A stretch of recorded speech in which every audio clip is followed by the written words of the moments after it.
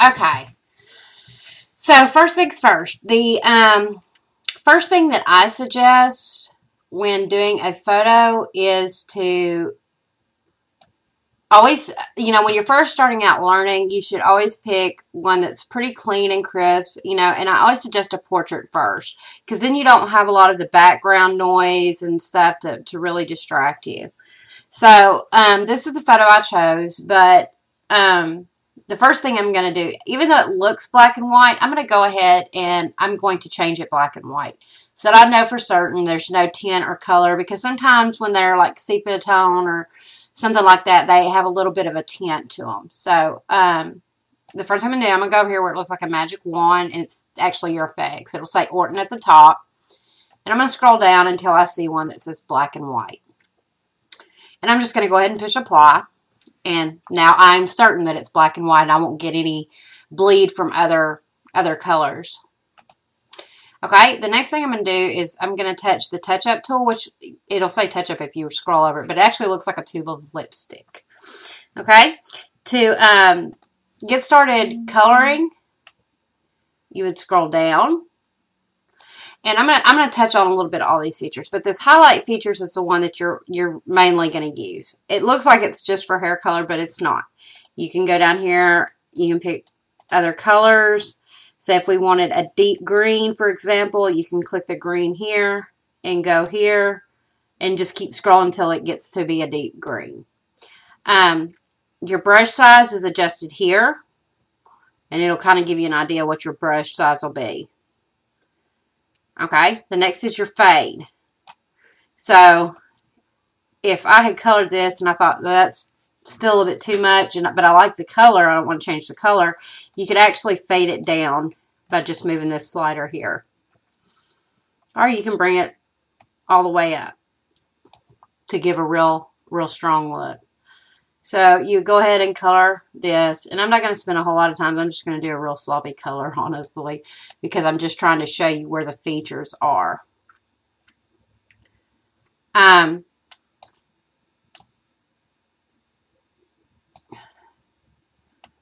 Go ahead and color on this. And see, I can see where I got on the screen, and always zoom in. This will really help you get those edges. Make sure you're getting all your edges. Zoom out a little bit, but you can see I got it right here. On where you make mistakes, you can go, and there's always a eraser tool here. Push eraser and just go right over that. Any places that you got it done. When you get ready and you're satisfied with how it looks, you're going to push apply. And then you'll go on to your next color. And again, you do that in highlights usually. It really just depends. I've colored in different modes, but starting out, I suggest in highlights for most things, because it's got all of your, it's got your rainbow of colors. And see, I don't really care for this hair color because it's a little bit too yellow for me. And let me show you how I would fix that.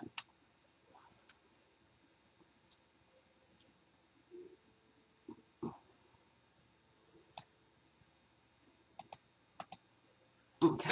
Let me get this cleaned up a little bit. But I would take this down some, and that looks more realistic. All right, and so you can even fade it down some. But as I want it to just be kind of a casual, I'm going to go ahead and push apply. Go to highlights. And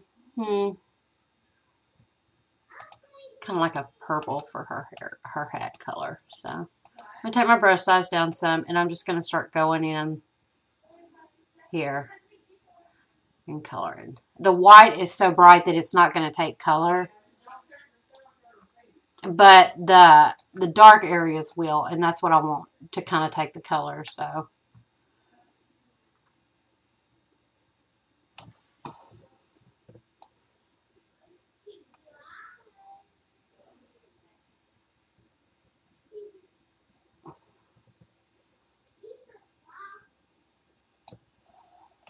and I've done this picture itself a few times.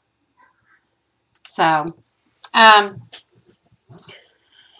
And that's basically how you would color everything on this picture. You can do different features like the eye color and things like that. Let me turn that up some.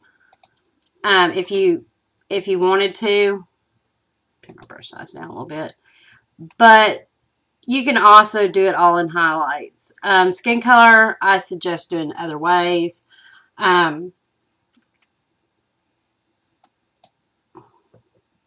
But it's really all about what you're comfortable using. I actually color my eyes and stuff in highlights. Some people use the eye tint. I don't. I tend to like this a little better.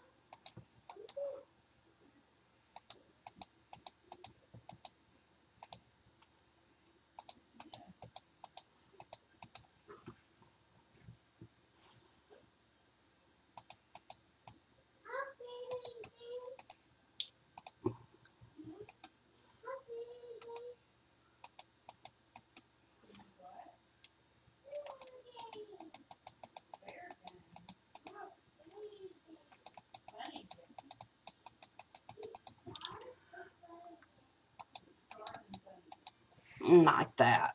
Just to give it a little tonage change. I use different colors, but you would do that basically for everything.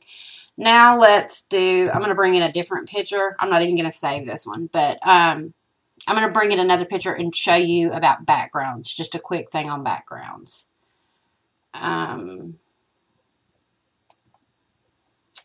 So,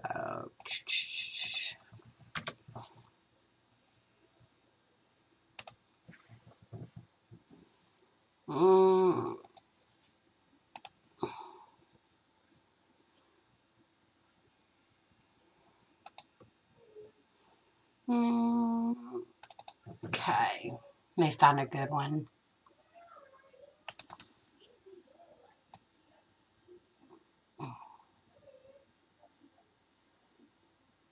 Let's do this one.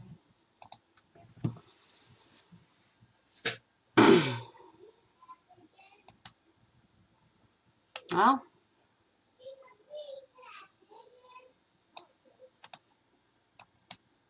there it goes. Okay, say if I wanted to change this background to something different. Hold on just a second. Okay, so if we wanted to change the background on this, what I normally would do is I'm going to look for a replacement background. So I'm going to go to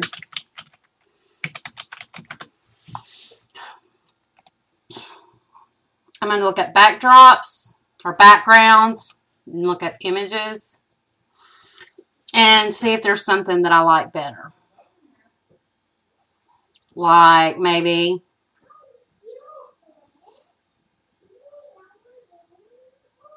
something like this with a pattern. That's actually kind of small. And I try to get ones that are pretty high quality. I don't like ones that aren't. They kind of distort. And that one's pretty. I kind of like it. So let's save it. So save image as. And then wherever you want to save it. I'm just going to put mine on my desktop for now since I'm just using it for an example. I'm going to go back to Picmonkey. And you see this one that looks kind of like a grid. It's called Textures. I'm going to click on it. There it goes. Up at the top, it's going to say your own. So we're going to click that. We're going to push open my texture. And we're going to go and find it. I'll put mine on my desktop. And I'm going to push open.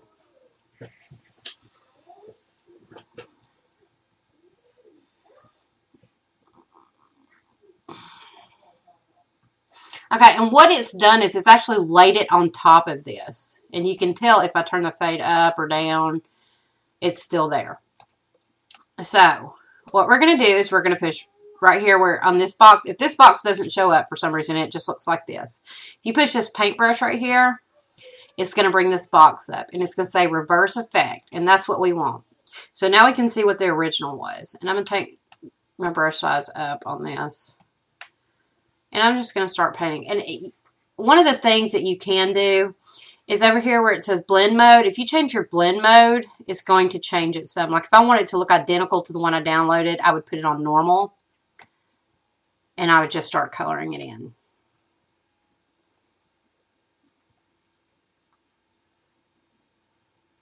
And it'll just go right over it. I can change the saturation and the colors.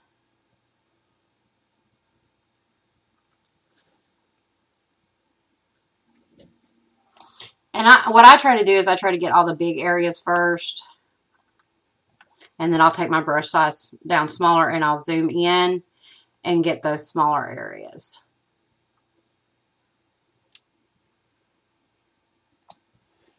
And I went over on his hair, so I would go back to original and go back down.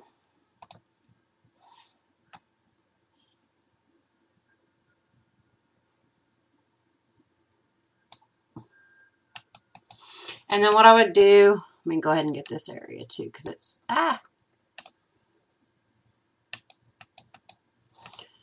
it's still kind of a bigger area. Once you start zooming in, it really makes it a bigger area. I'm going to zoom in. And then I'm going to take my brush size down. I'm going to take my hardness up. And that's going to give me like a really crisp line, so you won't get as much overflow. And I would just go around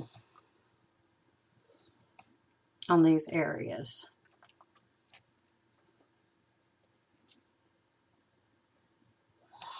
Until I get them all colored in.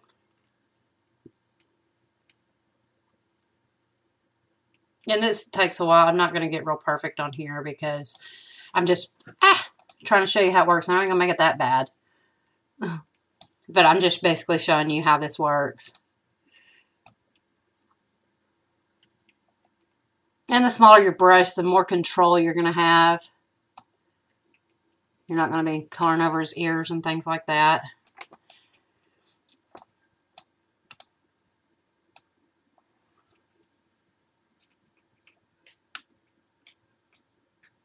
But that's good for this tutorial for me to just show you how it works.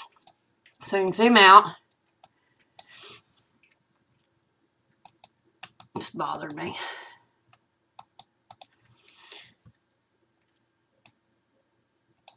Okay, we can zoom out, before, after.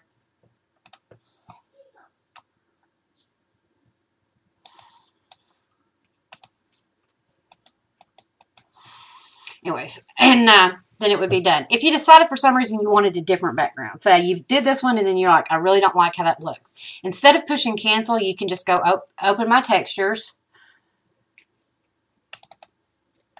and pick a different background or texture that you want to put behind that. And it will actually change it without you having to color it all in all over again, which is very helpful. It's kind of an ordeal, like this one, for example. And we can go over to move and we can size that to make it bigger or smaller, but I really don't like how that one looks, so I'm going to actually pick a different one.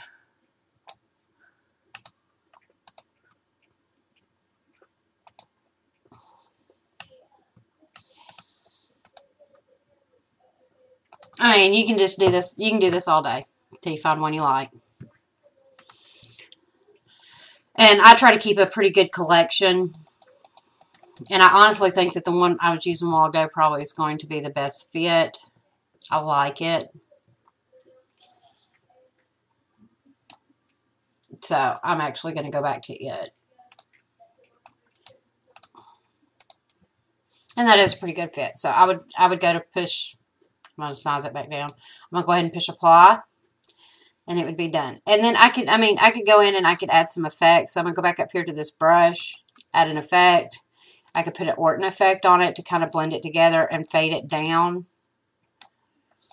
This one really doesn't work real well with Orton, but depending on the picture, it does. Orton's a really neat process. It kind of smooths your photo out some. But you can use all kinds of different filters, or, you know, there's really all kinds that you can use to do different things. or give different effects. It's all about how you want it to look. And ultimately that's the goal. I mean, when you're happy with it, you know, that's the end goal here. So anyways, that's my tutorial. If you have any questions, just let me know. Let me do a quick overview right quick. Blemish fix, airbrush tool. Wrinkle remover, shine reducer, a blush boost, and we could even do a little blush boost on him if we wanted to. I try to make my brush size about the size of the apple of the cheek.